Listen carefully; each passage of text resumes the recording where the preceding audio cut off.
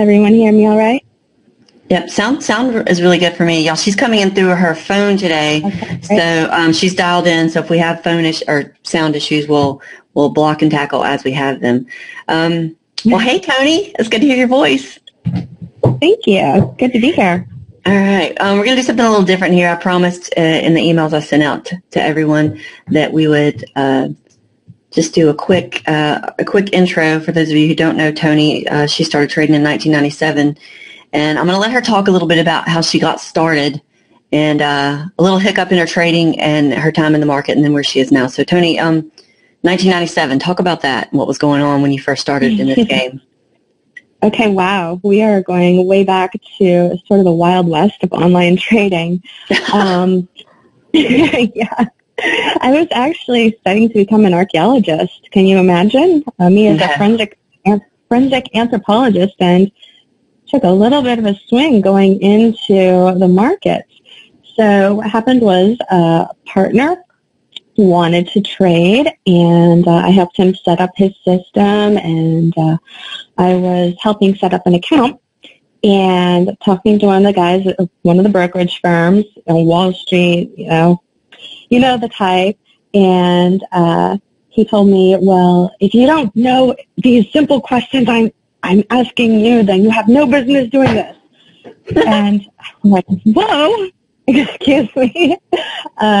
So yeah, I kind of ended up going into the markets as a bit of a challenge. I kind of took that as him throwing down the glove at me, and started working with reading charts. Now, back then, there really wasn't a lot out there for information, for education in particular. There was a couple of books, a couple of really, really basic books on technical analysis, things like buy a 3-bar pullback.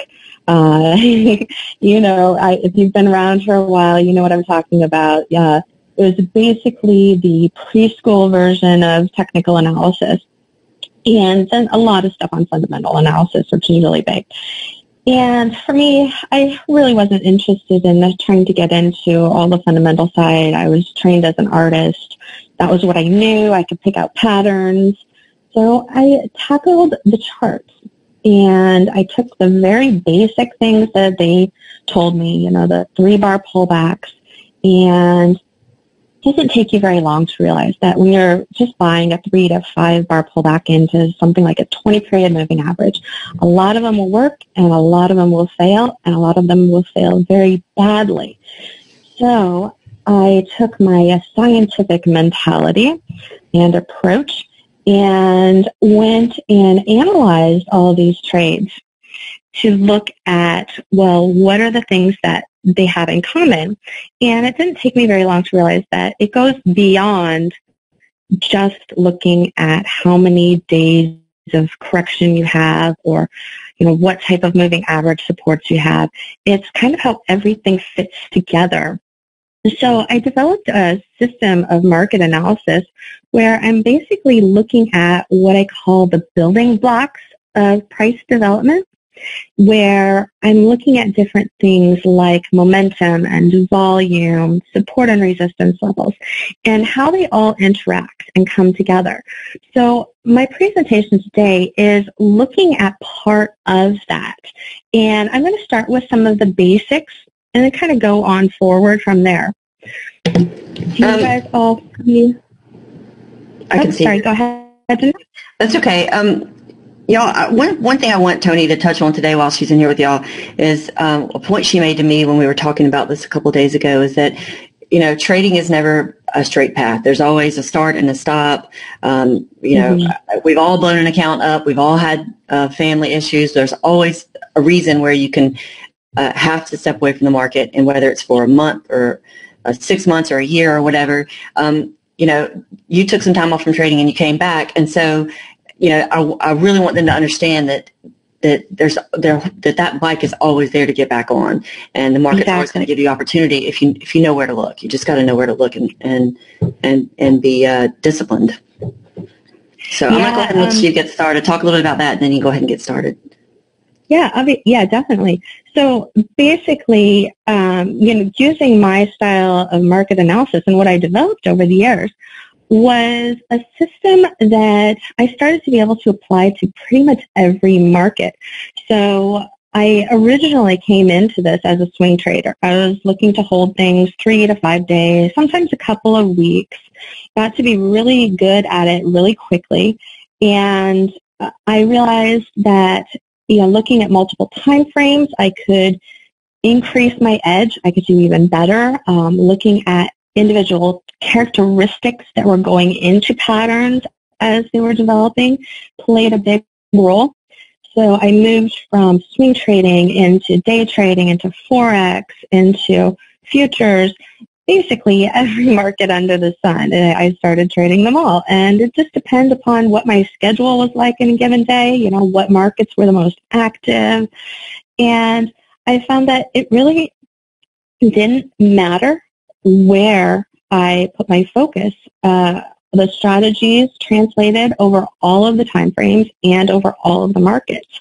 So I know a lot of people will come in and they will think, okay, I want to trade just such and such market. And they find that it's not quite what they wanted. So it can take a little bit of hit and miss to figure out, what your little niche is and where you're most comfortable in the market. And as Jeanette said, I got hit with some very unexpected event. I had been to a speaking engagement in Dallas, and on the flight back, I had incredibly massive head pressure as we were descending.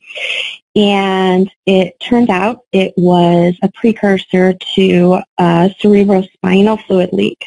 Basically what that is that the cabin pressure on the plane wasn't regulated well, created a cyst on my spine, and we were moving cross country the next week, and all the lifting and moving ruptured that cyst. So all that fluid that protects your brain and your central nervous system, gone. My detectable levels of CSF pressure was 0.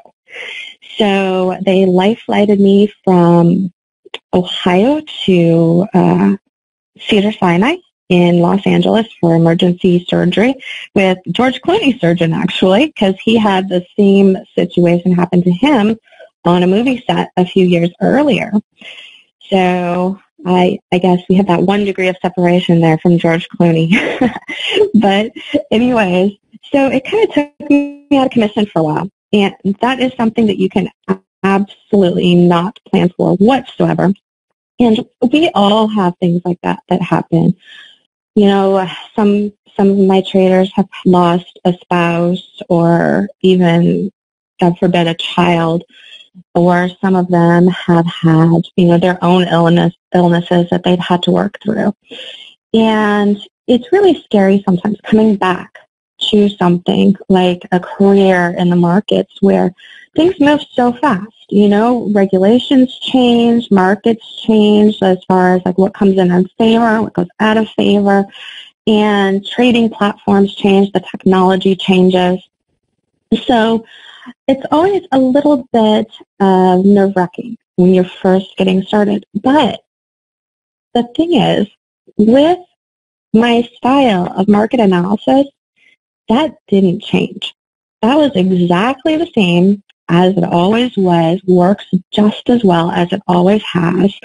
And that's, what I want to show you today. So when we go through my class, we're going to be looking at some samples of charts that were trades that I took before I got sick.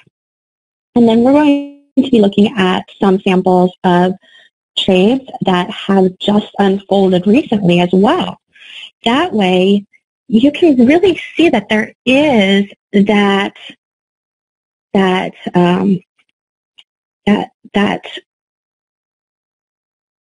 lineal development with this, where you don't have to start all over. You don't have to start from fresh. Yeah, it might take you a little bit of time to get up to speed on a trading platform if you're a little bit rusty. But it's something that you can pretty much jump back into fairly quickly. And that's what I've been doing. And that's what I want to share with you. And I hope that you pick up on a lot of great techniques in today's class that you can use and apply to your own trading. One of the things that I want to guarantee to you is that you don't have to have a lot of fancy systems or fancy indicators. You don't have to pay a lot of money for outside software or anything like that with the system that I use. It's all based upon things that really, once you start to be able to visualize them, it's just a matter of going over them over and over and sort of drilling them into yourself. You know, if any of you have ever done something like taekwondo, you know, a lot of the steps, it's just really repetition over and over and over again until you get it down. And that's what this is as well. So we're going to start today by looking at some target issues and how to establish targets in a position. And one of the techniques and tools that we're going to use are Fibonacci expansion levels. Now, I have an entire mentoring course that is Fibonacci Mastery, where I go into every single minute detail you can think of and how they work together. But today, we're just going to focus on one very simple tool so that you have something that you can use and take away from this class right away. Basically, we're looking at two things. We're going to be looking at momentum and the role momentum has and plays in a securities phase. And then how to use extra tools and techniques like Fibonacci levels or even moving averages or any other indicator that you want to use, and how those things can work together to give you an accurate target, as well as how to manage a target if it's unfolding in a way you weren't expecting. So sometimes you might have a target level like 100, and you're thinking, oh, it's going to get there within half an hour, and it's just not shaping up to make it. So what do you do with that position as it's unfolding? Do you just bail on it? Do you want to adjust your stops? What do you do? So we'll be looking at some of the details of that, and I'm going to share with you one of my favorite strategies. Actually, you're going to see a couple of favorite strategies here as we go through this. So let's go in and dive in here with some of the very, very basics. I never know the skill level of a group that I'm going to be speaking to. Sometimes I end up having a pretty good mix where we've got a lot of newer traders and then some that have been around for, a decade or more. And so I still like to go and cover some of the basics, even if it might be something that you have seen before and are familiar with. Now, momentum or pace, when I first came into the markets and first started teaching my system of market analysis, this was something nobody covered. It was as if it was just hidden behind a veil and nobody had any realization that it had an important role to play, which once you realize what it is, the fact that people paid so little attention to it for so long is just crazy to me because it just becomes so obvious. And I think that you're going to find that that's going to be the case here too. And it really took a while for this to sink in. I've been teaching and trading for about 20 years now. And it was really within the last decade that we started seeing more and more people really realizing how important momentum is. You have a lot of momentum indicators, but looking at pure momentum, not relying on indicators, just the price action itself is really all you need to see some of these movements.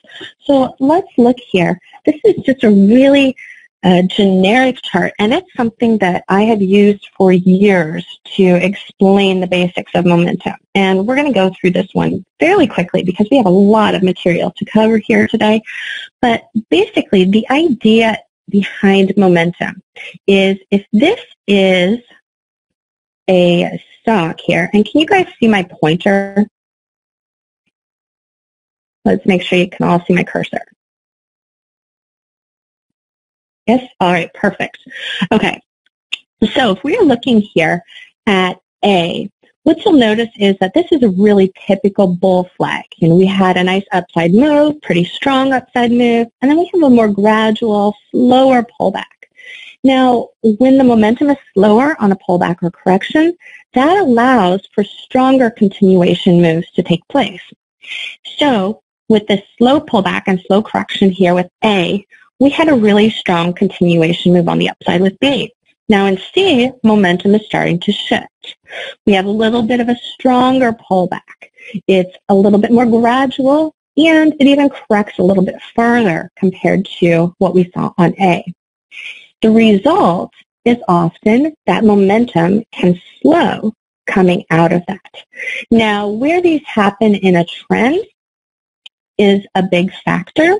It's something we don't have time to get into today, but I have many courses, including free classes on my website where you can go and check out videos on that, where this slowdown happens more commonly when you're coming towards the end of a trend, or you're just starting out with a new trend. That can be the case too. For example, if this is coming off lows and we're starting to reverse off of those lows, that can happen.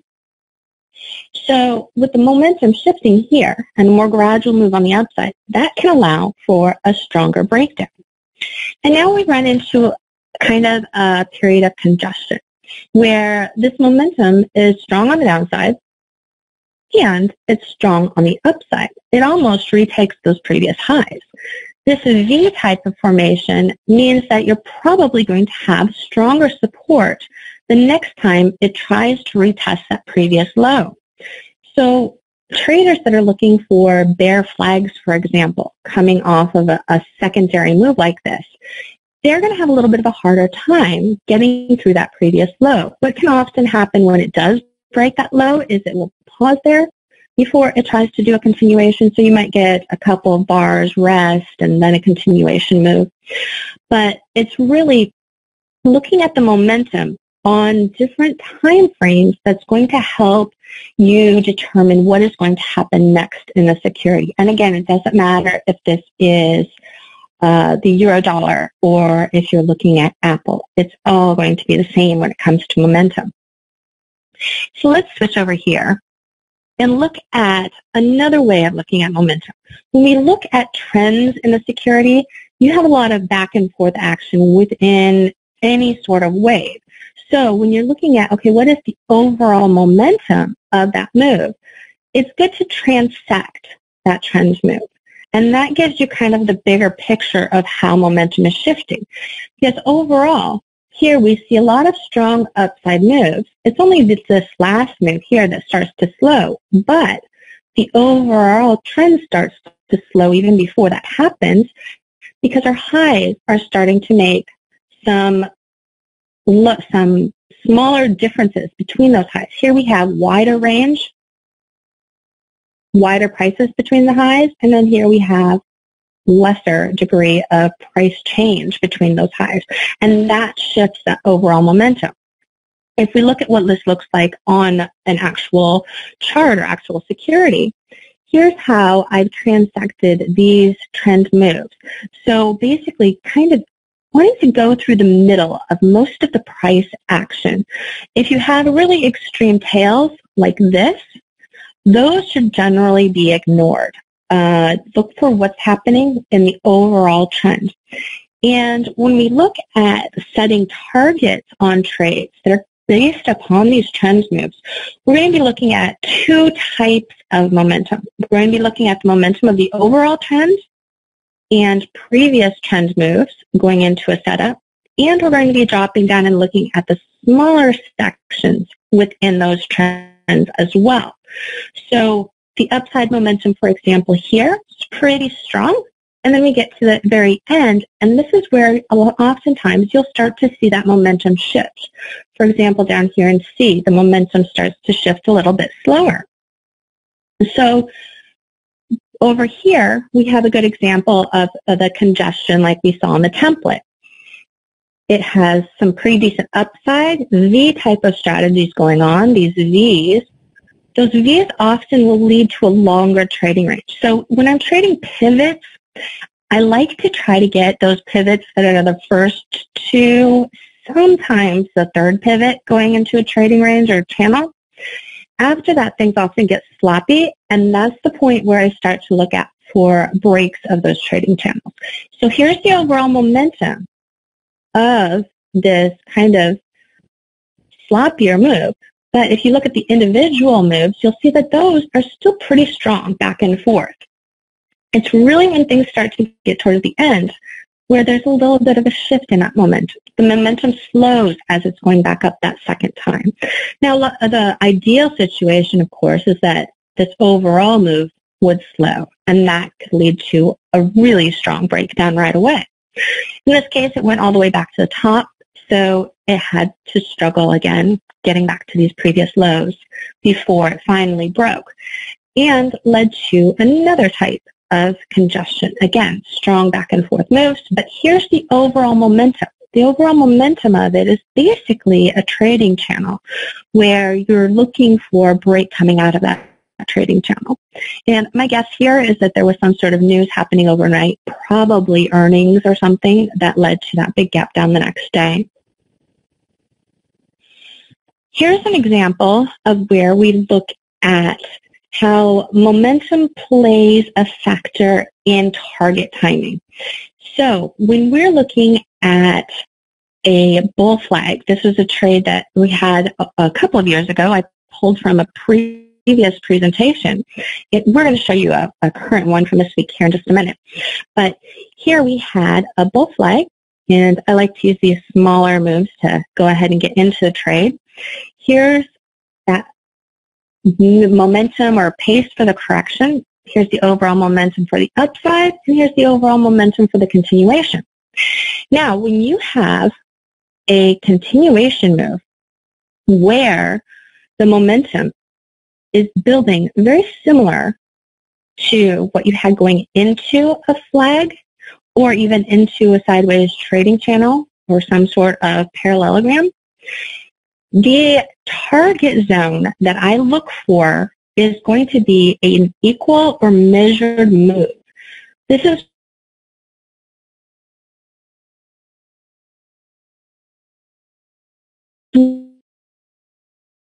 where A is starting to be mimicked with B.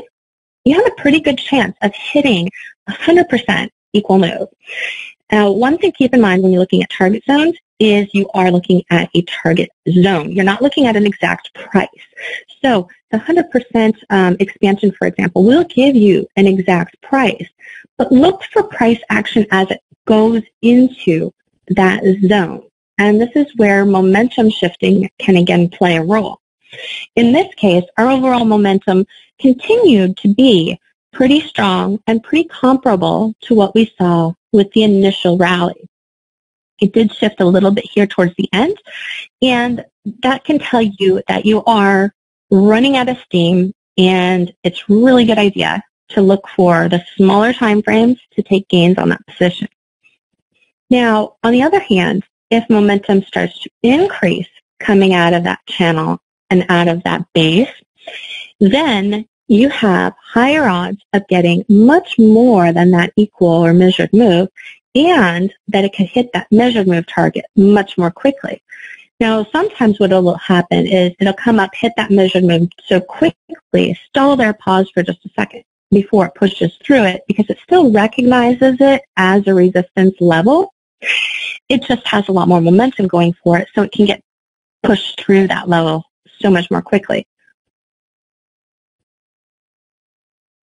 Now, here's one we're going to revisit again as well. And this was actually a day trade that I had in Adobe. I was playing morning momentum. And it was based upon a cup with handle formation. You can kind of see that here. Here's the rounded cup, and then here's the handle, which has that two-way correction within it as well. So I bought this, and I had a target level up here. I was basically just looking for a measured move for this rally here, which put the target right around here, which is also corresponding to some opening zone levels. What ended up happening, though, was it got off to an okay start. So that was great. But then you'll notice that it started to struggle here. It put in a high, put in a slightly higher high, and then went in for a third high. Now this, for me, is basically a kiss of death for this type of strategy. It usually means that we're looking for a reversal. So this pattern that actually developed here in B with the 3 highs is one that I created that I call a momentum reversal. And basically you're looking for 3 evenly spaced highs, and that triggers a short.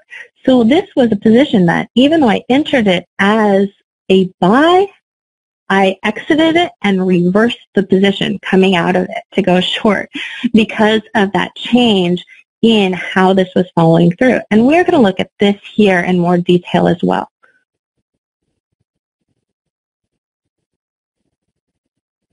So here is where we are going to start to add these Fibonacci expansion levels. Now, I'm using TradeStation, so you can use the drawing tool on TradeStation, which is basically, it's under drawing Fibonacci and price extension lines, but there's also a toolbar that you can have on the left where you can just click on it and add the Fibonacci expansion levels as well. So when you're drawing Fibonacci, this is something that can be really tricky for a lot of people because they'll have a lot of different levels that they'll say that they can use to add those lines. So this one here was pretty straightforward. We had a high, we had a low, and then we had a third high. Fibonacci expansion levels are a little bit different than the retracement levels and extension because with those, you're just using two points. You've got a high and a low, and then you're looking at retracements and then extensions past those retracement levels. With an expansion, we're looking at this high, the low, and then the high within the pattern that you are trading. So in this case, this is an avalanche. Again, another strategy I developed years ago, and it's taking place within a head and shoulders, which is something that is a much more well-known pattern. So here's the left shoulder, the head, and the right shoulder. Now, an avalanche is basically this first level of congestion that can kick off a new downtrend. So you see it happening at highs. And what I generally want to see is a move to the downside that is stronger than average, and then congestion, preferably not past that 50% point. This one did go a little bit higher than I would usually like to see, but it's still held that zone pretty well. And this is just a really recent example. This was actually a trade from Thursday. I believe it was Thursday. And it set up in the afternoon. I lose track of my dates here this week a little bit. I've been so busy. But yeah, so here was the trigger. And I started looking for this because we were coming into some other major support zones here, which you can see price support here, previous lows. And I'll show you a Fibonacci level here in a second as well.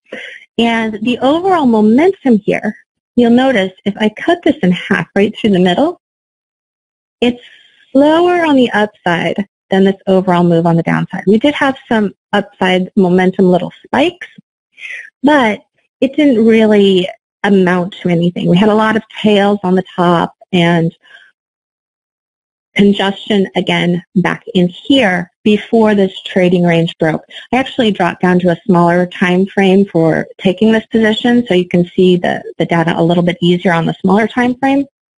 I might have that smaller chart up here in the next slide. But when I'm looking at this for the expansion levels, I first click here at the high, second click here at the low, third click at the last high within that channel. So here, first low, last high.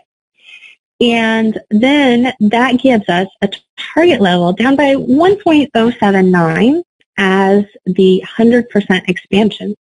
What you'll notice here is that it hit that literally on the mark, like to the dot, it hit that 100% expansion.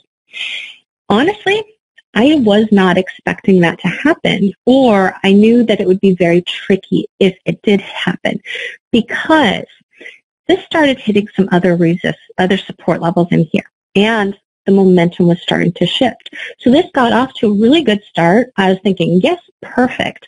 And a lot of these continuation moves have two waves of continuation. So here's the initial one. I was just waiting for that second one to get into that target level. But when it went in for that move to go into that second level, that second wave of downside, you'll see the momentum started to shift. So we had that initial move, and then we had the slowdown here. If we go and look at this on the smaller time frame, you'll see that shift even better. So I drew these expansions using that smaller correction. So the original expansion was based upon this move back here to here and then down.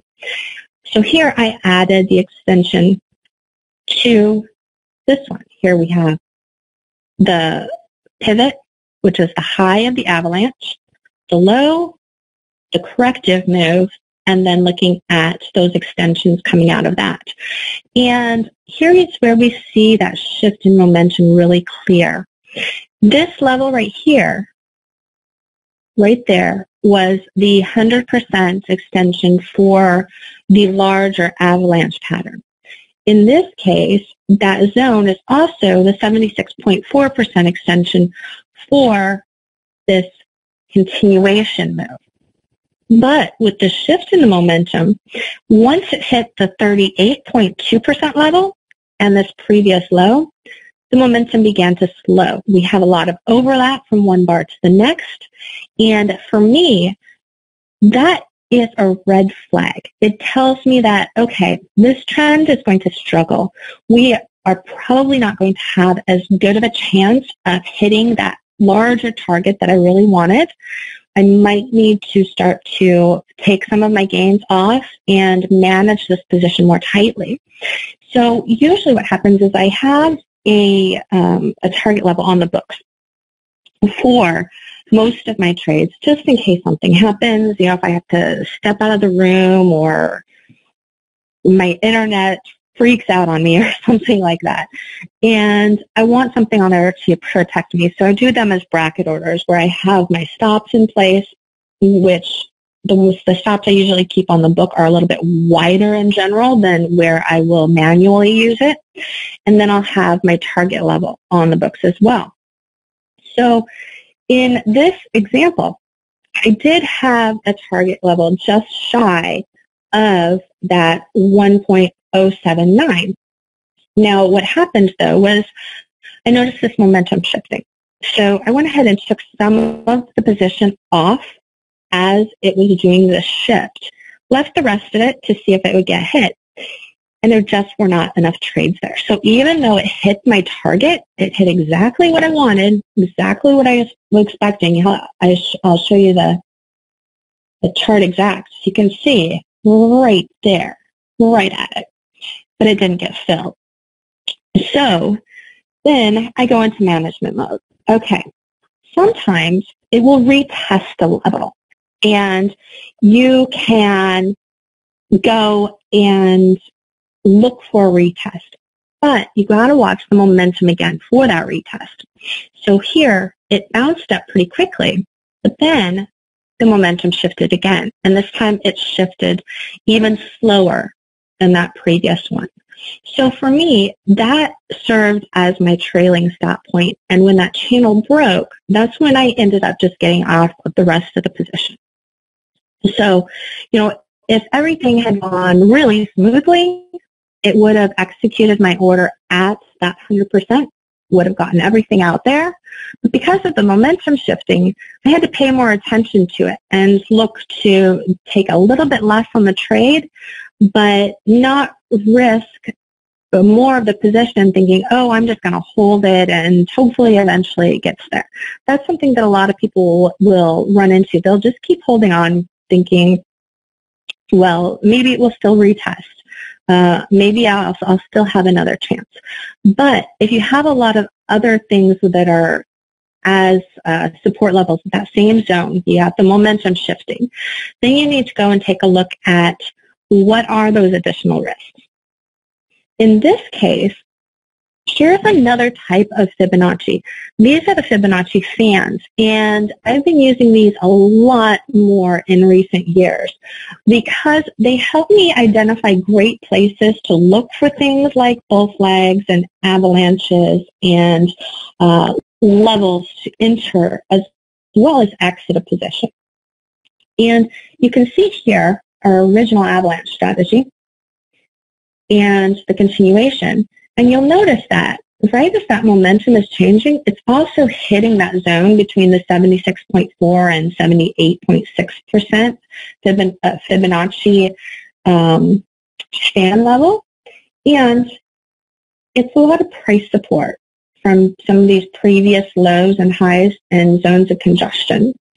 So all of those were working against it. Even though it hit that exact 100% level, it still struggled in here. So it's good to have an idea of what that target is, but if you can't get it, you still need to be able to manage the position using logic and not just, hoping that, well, maybe it's going to retest it. If the momentum is changing on those smaller time frames and you're actually starting to see little reversal strategies picking up and taking place, then it's a really good idea to use those to go ahead and exit the position. Now, when I'm managing a position manually, and even though I'll have something on the books, a lot of times I'll go in and if I get there in time, I'm paying attention here, and I'll go in and I'll watch for that momentum as it's coming into the target. So if it is starting to slow or I'm starting to see there's just not as much activity there, then I'll go ahead and take my gains at that level that is in that zone for my target, just because I know that looking at exact numbers, exact Fibonacci levels, those are so popular that it can be really hard to get a fill at that exact level, and they can hold so precisely that if you go for that precise number, you have a better chance of not getting filled at all. I know we're getting some questions in here, and I'll take those here in just a second. Here's just another breakdown kind of showing you how all of those levels are starting to come into play. And there's that 100% there so that you can see where that level was. And then here's that congestion that really told us things are starting to shape up and things are starting to change. Now, let me answer just a couple of questions before we go on to the next portion. Let's see. Can you use fibs on any time frame, or do you use multiple fibs on different time frames? You absolutely can use fibs on any time frame. You can use them on tick charts. You can use them on monthly charts, and I do use them on every chart. The Fibonacci Mastery course that I did, I actually did a 10-week, I don't know what you call it, a boot camp type course. Basically, it was like a college level type course. 10 weeks of just focusing on my entire trading system, where I went from looking at these building blocks and then building upon those building blocks, going into individual strategies and everything, multiple time frames, multiple markets, really the most in-depth course I've done in my life. You can't tell I'm very proud of it. But yeah, you can absolutely use them on any time frame and any security. So, John, 2K2S, I don't get it. It looks good in hindsight, but how does that predict the next rally or sell-off target? That is a very, very good question. So one of the things that I've loved to do over the years, and I know many of you here today have been with me for years, is the first 10, 12 years I traded, I also ran a trading room every single day. So we got to look at every single thing as it was happening. You can't make that up. So it was really kind of the school of hard knocks of how to do something real time and show how it works. And part of the Fibonacci Mastery course actually is a number of hours where we recorded the market live, and I showed traders how to use the things in the course in the market as it was unfolding on those days. So I'm a huge proponent of teaching during live markets and helping traders understand that, that things do change in reality as the markets are unfolding. And we're going to get to, go back over that Adobe example here. And there's also another one in Facebook that I want to show you of just how things do change as the market is unfolding and how you need to change with it.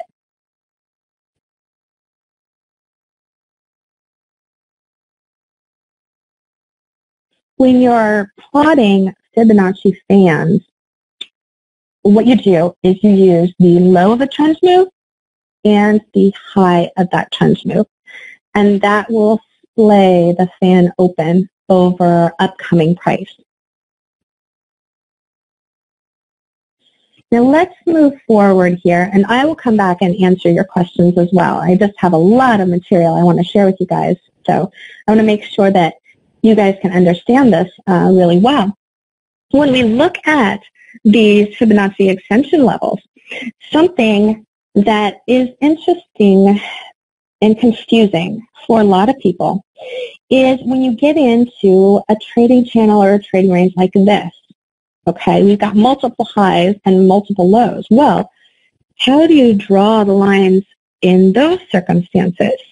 This is something that there's a lot of debate over, and there's really two ways that I recommend doing it that work the best from my experience. And I'm going to show you the first one here, and then I'll tell you about the second one.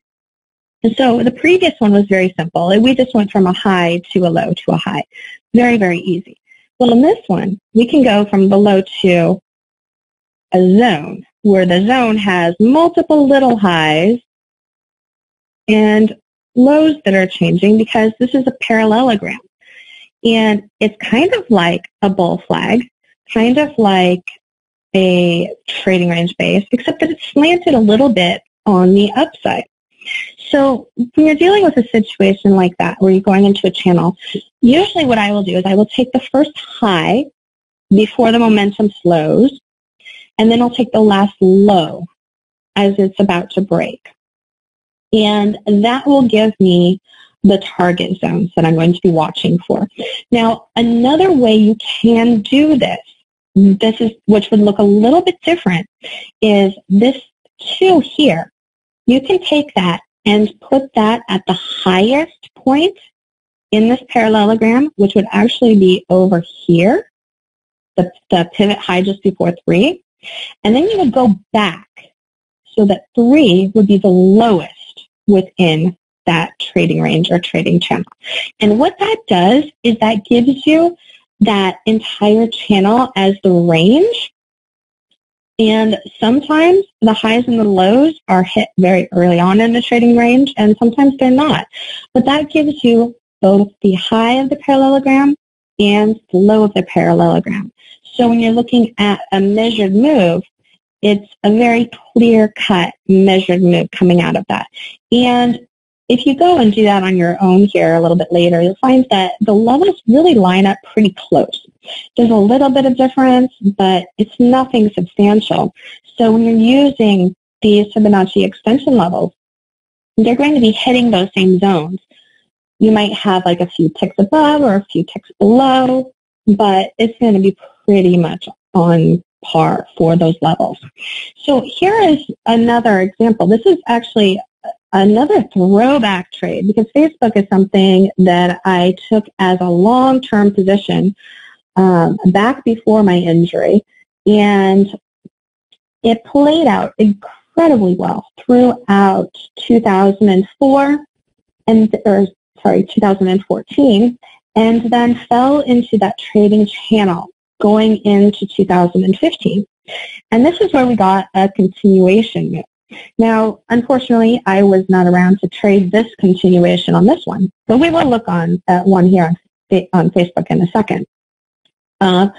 So I wanted to show you here, though, that initial upside move that I had a continuation move that formed, which is a very typical two-wave correction plus continuation.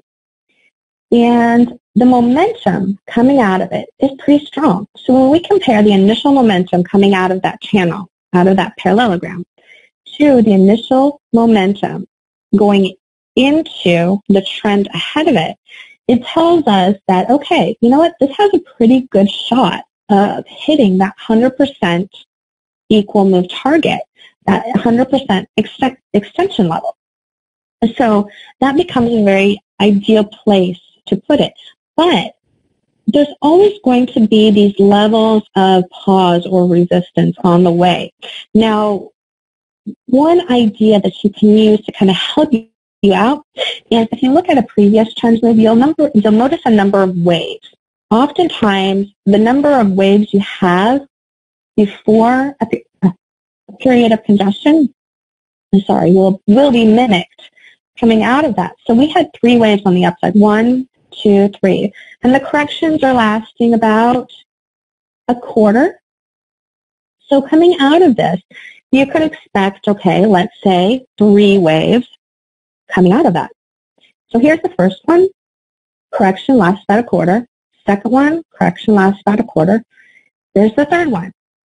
Now, momentum is starting to shift here.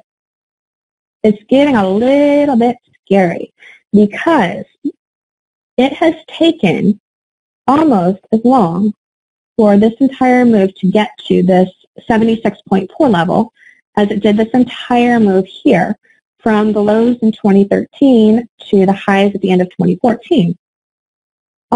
Just about a year, maybe just a little bit shy of that. And so looking at that, then it becomes a matter of, okay, is this where I really need to be taking gains, or do I still have a shot at that 100% extension? Dropping down to the smaller time frames can help, because what you'll see here is that even though we get a bit of a shift in momentum, the highs are breaking to a lesser degree, the upside momentum here at the end, and even within this, is still average to stronger than average. So people are getting a little bit hesitant, but there's no real commitment to a reversal yet. And this would be a case of implement some trailing stops. You might want to protect a little bit of your position at that level, but I wouldn't bail on the entire position. On the other hand, when it starts to move and approaches this level here, D, that 100%, this is where I look to exit these. And we have a really great clue here too, because we have, again, the 3 highs, evenly spaced with that momentum shift. Goes up here, shifts momentum into it, and again, barely tests that 100% level. So you're actually looking to be taking gains as it's approaching it. If we look at it in terms of how the overall momentum played out and how long it took, here was the original move and the upside momentum on the original move. I just copied that line and pasted it over here. So what you can see is that it really ended up being the same momentum and about the same amount of time too.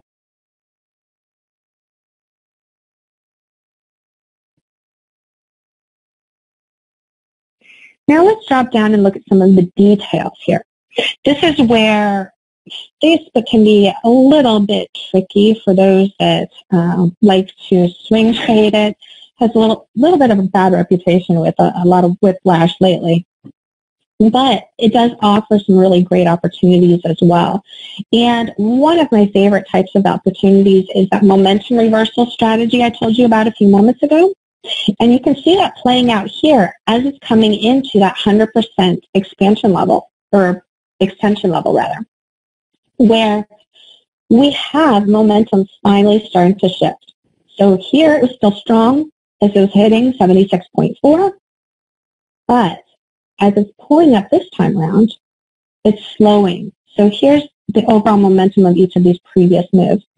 And here it's slowing. We get that more gradual upside, and then this channel here with the 3 highs.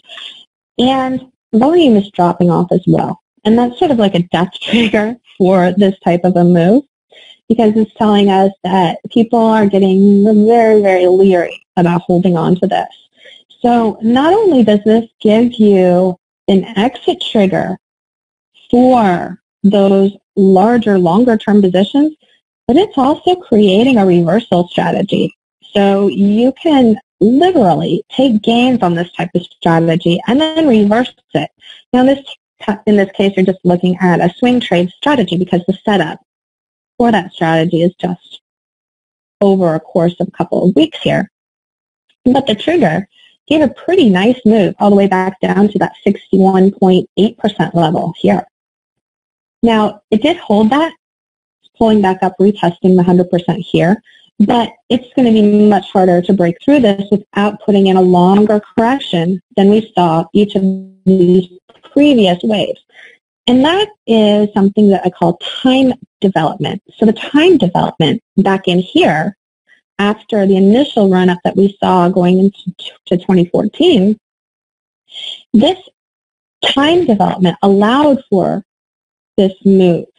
What we need now is a similar time development to allow for another larger trend. And it might not happen. It could just end up rolling it over, giving a larger correction. It's kind of a little too early to see because we had that U, which is basically a V.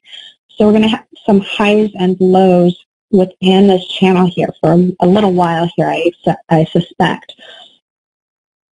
This momentum is a little bit stronger here at the very end than it was with this momentum reversal. So it might push it a little bit more, but we're just going to have to wait and see. What I really like to see is where the shift has a very distinct shift like that. If it's still looking like it's still moving up at an average to stronger than average pace, then even though you might get a momentum reversal, it's probably going to be more like a scalp, like an intraday type of trade, not as easy to get a swing trade out of it. Whereas if that shift is taking place more gradually, you're more likely to get these stronger breakdowns. So let's jump back actually to that Adobe from a few years ago and show you how that plays out. This is basically the exact same pattern that we saw happening there on Facebook on a weekly time frame.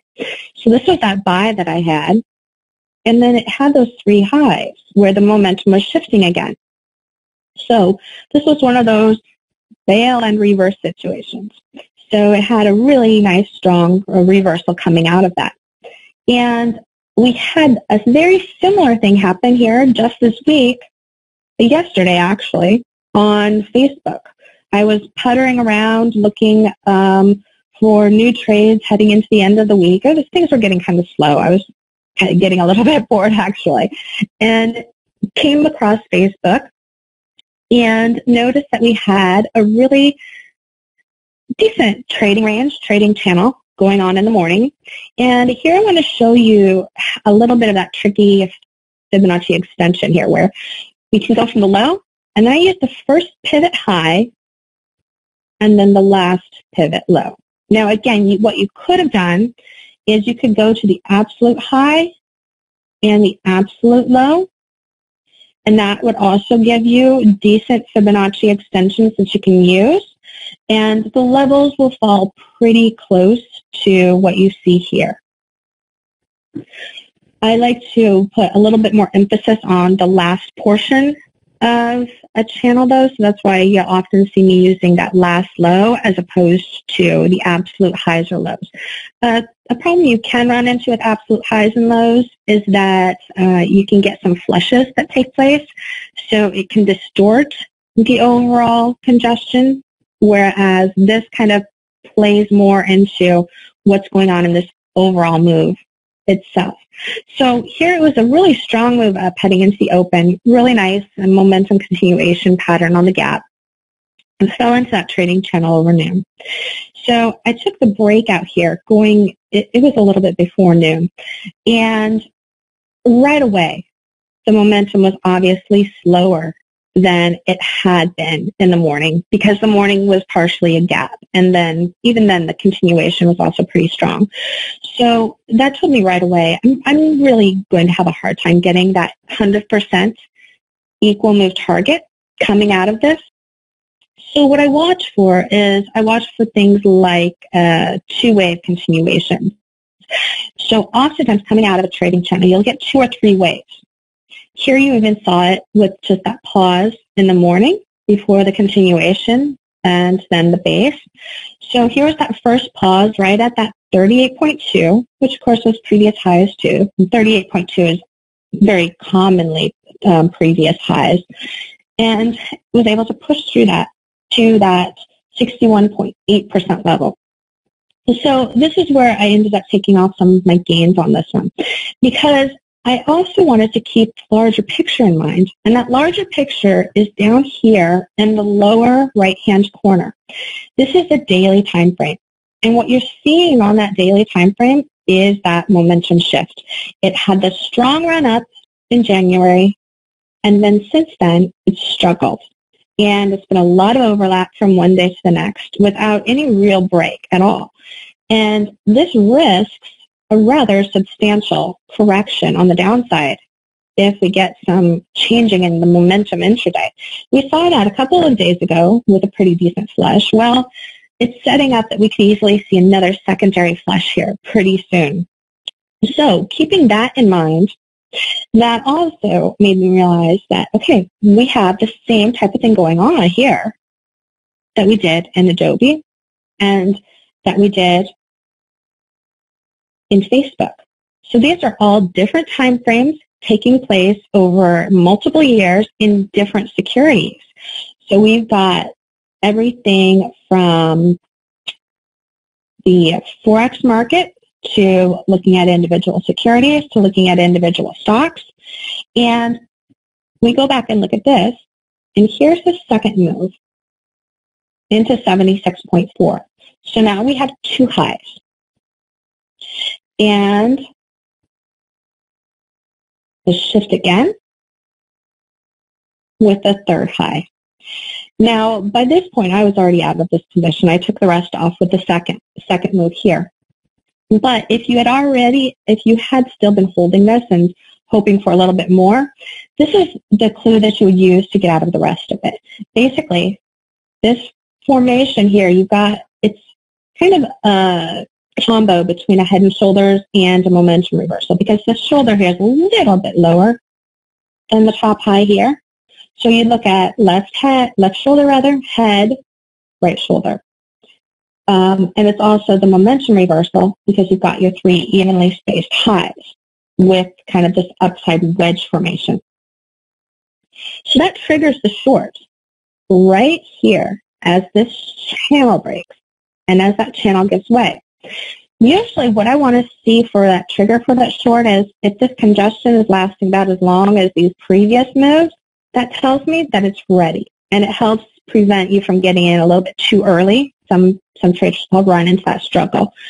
So there's the breakdown. Now I didn't get a chart that grabbed the rest of this, but this continued falling throughout the afternoon. It ended up making it back into these previous lows fairly easily by 1,500. So, what I want to show you today is how we've got these Fibonacci extension levels, and they are great at helping you look at these target zones, but they're not something that you use in and of themselves. Momentum is critical to understanding, are these target levels going to hit? Do I need to change how I exit at them? Do I need to even look at reversal strategies that might develop following a slower than average breakout? Could this actually lead to a reversal? For example, this whole pattern here, this can very easily be taking place as a bear flag within a much larger downtrend, where you get an initial bounce. That will be the second move. So this momentum reversal here is actually the trigger for a much larger bear flag that is a part of a larger downtrend way over here. So all of these things come together and play together. When we're looking at taking gains, like I said earlier, I usually have an exit on the book in the target zones. Usually it's slightly under the exact price target. So like if a price target is 100, I'll have it at 98.94 just to be able to get a fill most easily. And sometimes I'll go and do some manual adjustments as it's approaching that level. But having it on the books just protects me against, anything unforeseen. And secondly, watch relative momentum or pace very, very closely. The rapid moves that still fall short of a target, they're going to tend to try to retest and offer a second chance if it's the first test of a target zone. For example, if you have 100 and it runs straight into 100, but only hits like 99.992, and your exit was at 99.97. Don't worry about that. Oftentimes, that's going to go and try to go for a second attempt. You only have to worry about it if the momentum is already shifting when it's going into that target zone. If it's already starting to slow, then you're going to have trouble. Now, if you have a stronger than average momentum move as it's going into that target and it is just clipping along, then you might want to drop that target on the books and start to look for those additional support or resistance levels on other multiple time frames to see what your next target level could be. What could you get as the next move, basically. And of course, always keep the bigger picture in mind. So we only looked at just a couple of things that are key in my type of market analysis. Now, my strategy is based upon what I call the building blocks of price development. And this is what they look like. We look at momentum. We look at support and resistance levels. And I try to keep them simple, like easy to use tools, not overload your charts that are going to give you multiple conflicting signals that you're just not going to be able to see the underlying price action, because the underlying price action is key. If you can learn to read underlying price action, you really don't need any other indicators. Indicators are great to help you visualize some things especially if you're learning or you're just kind of trying to second guess yourself. But don't clutter up your charts with too many of them. Then you get confusion over, which ones are working the best under certain circumstances, because indicators don't all work the same under the same circumstances. This, however, does. Once you learn this system and how to read the actual charts themselves, then you really can get rid of a lot of other things. And you can build your own alerts based upon these. I have a lot of traders that have gone and built their own alert systems. They've gone and worked with places like TradeStation to put those into their system to help trigger, give them alerts on things that are forming and developing according to it. But the other things we're looking at are trend placement. So where is this strategy taking place in the larger trend? Time development. And time development is massively, massively important. We looked at that a little bit here when I talked about, how much time did each of these corrections take compared to previous corrections. That is a very key factor in looking at what type of gains you're going to get, as well as, are you in a position too early? Did you jump into a bull flag before the bull flag has had time to really sort itself out, and then hence get flushed out only to see it go and hit the target you were originally expecting in the first place. I'm sure that's never happened to anybody here, right? Yeah, nobody wants to fess up. Well, it happened to me all the time. And so that was one of the things that helped me realize how important time development was. And then, of course, we've got volume. You know, some of you are forex traders. There are some platforms that do have volume on them. So, you know, you can look out for some of those. They can help. You don't absolutely need volume, but it's certainly a nice tool to have as an additional confirmation tool, like we saw with those momentum reversals. When the volume drops off, that's really the best time to enter those positions. Now, I have a bit of a special for you guys here today. I'm going to just talk about this here for a couple minutes, and then I'll get back into answering some of your questions you have.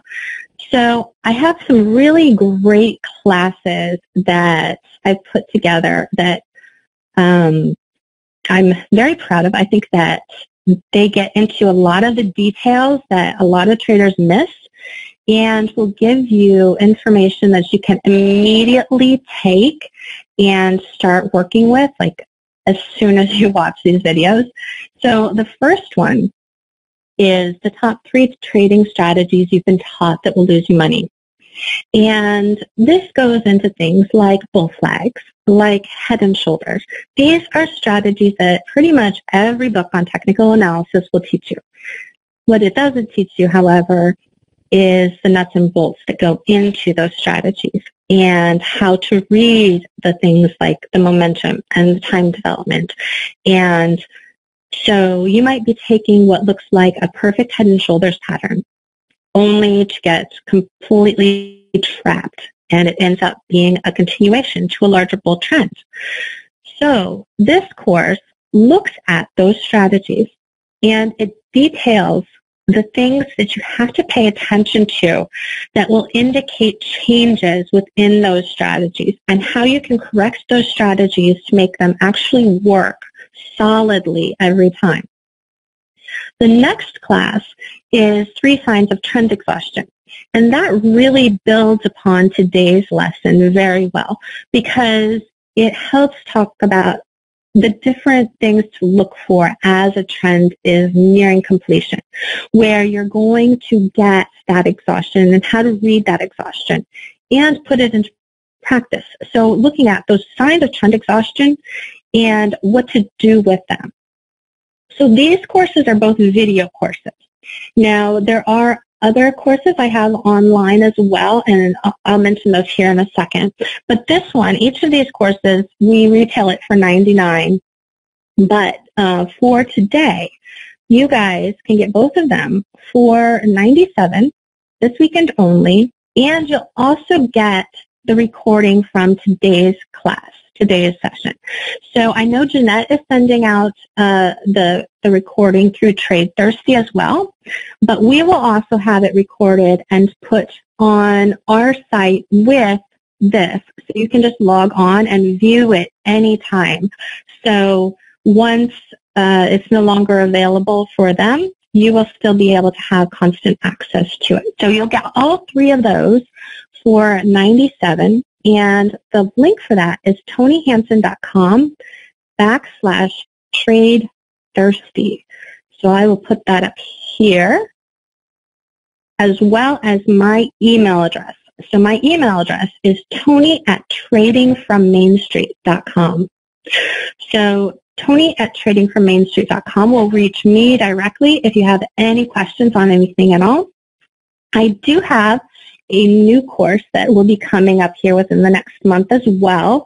And anybody that purchases any of my previous courses does get a special discount on any additional courses you purchase. So, for example, if you purchase these, you will get a discount on any additional courses, because I have a question here regarding that. So if you would like any of the other ones, just chat me up, send me a message, and I will get you to the correct link for that discount, or it's actually a coupon code, and you will have that advantage. So another course that will be in development here over the next month is one based upon a boot camp that I did a few years ago. And it has to do with following trades from beginning to end. And it's a trade management boot camp, basically. So it goes over trades from the moment they start to develop, first recognizing initial signs of development, going into managing it as they change and as they unfold, how to correctly adjust stops, targets, how to reverse positions, all of that fun stuff. So that was a boot camp I did a few years ago. You can keep an eye out on that in the month or two ahead. I'm updating all of the charts using all new trades, so that will be fun. And then, of course, I talked about that Fibonacci Mastery course, which is by far my most in-depth course. And there are some free videos on my website that can give you introductions. The videos are actually pretty long. I think they're about an hour each. So you can get some extra information on Fibonacci and a little bit of an overview for Fibonacci. The class is Fibonacci Mastery, and I can actually just show you the web page here quick. Make that a little easier so you can see what I'm talking about.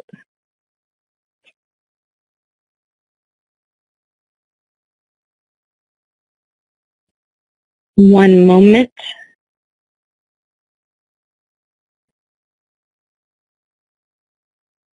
So here is that course. So it gets into Fibonacci arcs and fans and all kinds of goodies. And not only that, but it goes into all of those building blocks that I talked about. So it's a self-paced course. There's a couple. It's divided into weeks, as you can see. So I put it together as basically a college level course. So you can go and do it at your own pace. And it includes the follow-up videos as well that had the live market commentary. So a lot of information here. Feel free to go check that out. There's a free video over here, and then there's some extra free videos if you sign up for the extra free videos. And the Fibonacci course actually has a textbook that goes along with it too that is my market timing playbook that goes into all of my strategies, and it's just like a handy reference guide to keep next to you, going over the different setups that I use. So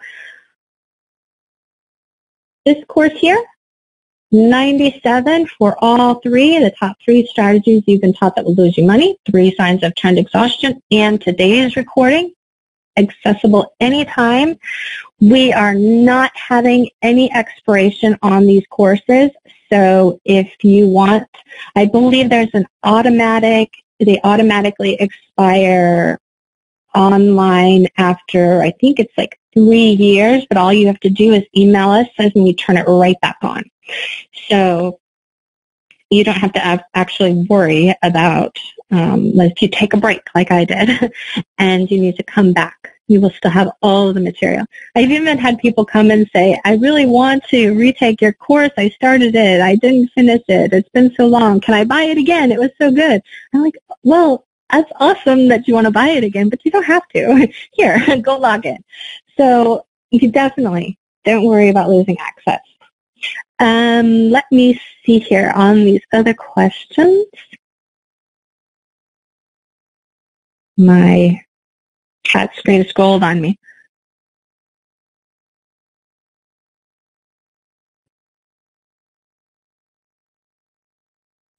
Okay, what about software that has 2 points for Fibonacci retracement? How do you compensate?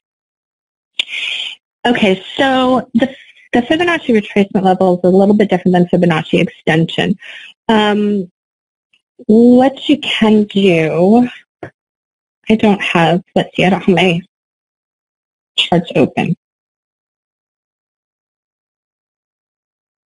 What I do with those is I take it, I kind of just sort of finagle it where, let me draw here.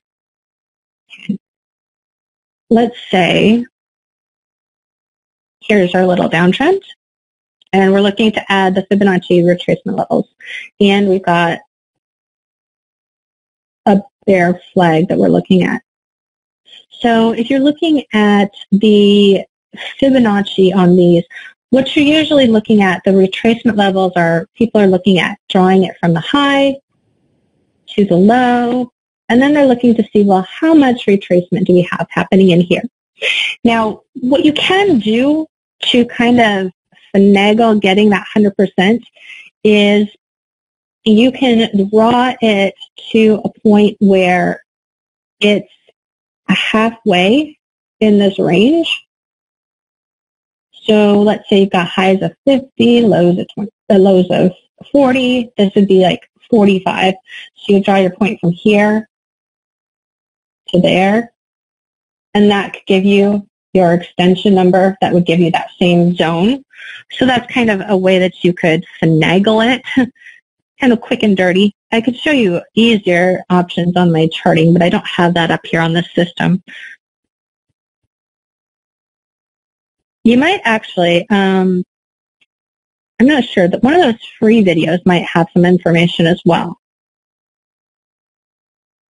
If you go to my YouTube channel, there's more on there as well.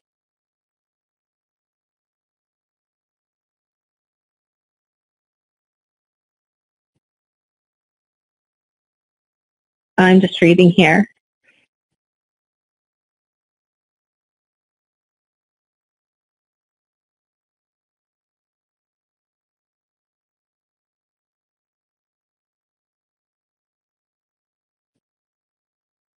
Are these classes videos similar to today's class? The ones that are on this offer, these top 3 strategies, these are each about an hour. One of them I think might be 90 minutes long. So they're very similar to today, but it's not the live, they're not live classes. They're actually ones that I put together and recorded. I guess I would record them live, but not to an audience. So they're very good. I've done them as expo presentations as well over the years, and kind of just perfected and honed them for the online courses. Now, most of my other courses are longer. People are actually amazed with how long a lot of the courses that I have are. I was talking to my admin about doing the trade management one, and the current boot camp was 4 hours. He's like, maybe we need to break it up or cut it down a little bit. I like you guys to know a lot, but I like to keep it simple. So I speak very plainly using typical conversational English that I could explain these things to my children, basically. I'm not a big fan of people that try to talk above my head using a lot of terms that I might not know. I mean, obviously, being in the market now, I know most of everything as it relates to the market, but a lot of people are coming into the market and they don't know a lot of the stuff and are often spoken to as if they should know everything. And that just does not sit very well with me. So I want you to be able to understand everything I'm saying. I want it to be simple for you to follow. And I repeat things in many ways so that if you don't catch it one way, the next time you'll catch it. I love to show examples over multiple time frames, live examples from the past to show the continuity, and really hone in that this system works and it's going to continue to work. A asks, is there a chance of starting a day trading service? I actually ran a trading room for about 12 years. Every day. I was here from sunup to sundown and way past sundown. I lived, breathed, ate, drank the market, and I can't do that anymore. I'm getting old.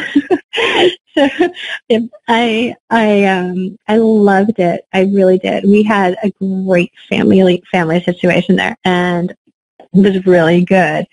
And I was talking with Jeanette. She was just amazed because I told her, after 5 years, we still had over 80% of our original members because it was a family situation. And I used a system of market analysis that is really easy once you can learn it. So it keeps people around, And before I took some time off with my illness, what I was doing was I was running a weekly group where we get together and talk about the markets just once a week after the close.